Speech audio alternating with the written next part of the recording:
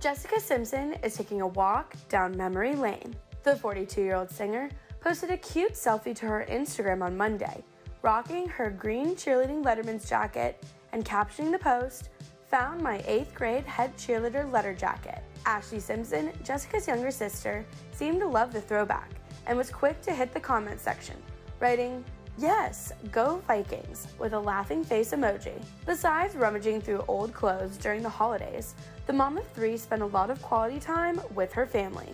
Just days before Christmas on December 19th, Jessica posted a carousel of photos to her Instagram with her husband, Eric Johnson, and their 3 children, 10-year-old daughter Maxwell, 9-year-old son Ace, and 3-year-old daughter Birdie. The fashion mogul captioned the sweet post, writing, "Faux sure, feeling festive with my beautiful family in this holiday season," as Jess rocked a bright blue faux fur coat. Back in 2020, Jessica told Access Hollywood that she and Eric weren't planning to expand their family anymore, and were happy as a family of 5. Done. It's all not happening. Well, you have 3. My last pregnancy was traumatizing.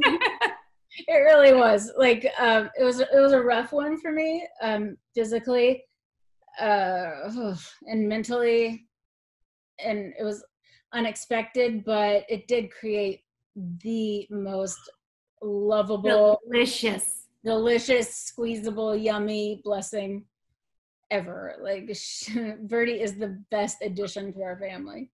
And I love her name, little Birdie May. Oh, Birdie May, yeah, Birdie. She is and she's like a little songbird. I think because I was singing while I was pregnant, and I didn't with the other kids, although they do love music. But Birdie, like anytime a song comes on, she's like she immediately feels the beat, or she starts humming or singing, and I'm like, I gave you the perfect name. That's like, you are like a little songbird.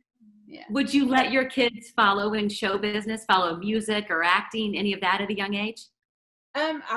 I will embrace my kids' dreams at any age. My parents did that with me, and I wouldn't be here today if they didn't, and now, all throughout my career, I've tried to use my voice in a powerful way, not just in music, but like my actual like voice of, acceptance and reason and inspiration, and just like, just having my faith and having that aligned, and being able to, I don't know, just to be able to be confident in that and share it, and just let everybody know that, courage is hard, Yeah. but once you experience it, it's exhilarating.